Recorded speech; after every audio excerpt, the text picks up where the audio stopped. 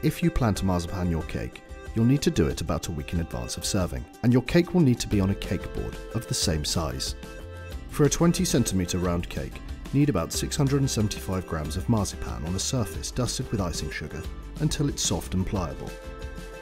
Fill any holes and dents with some of the marzipan. Roll a thin sausage to fill any gaps between the cake and the board.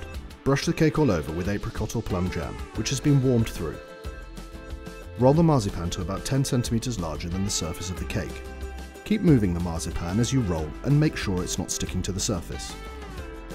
Dust with more icing sugar as necessary. Slide a palette knife under the marzipan to loosen it from the surface. Carefully roll the marzipan over the rolling pin and lift it up and unroll it onto the cake. Using the rolling pin to smooth the marzipan down over the top.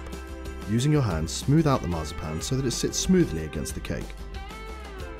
Cut off all but 2 centimeters of marzipan at the base to neaten. Place the cake on an upside down bowl, smooth the excess marzipan flat against the cake, and tidy up the edge with a knife. Take it off the bowl.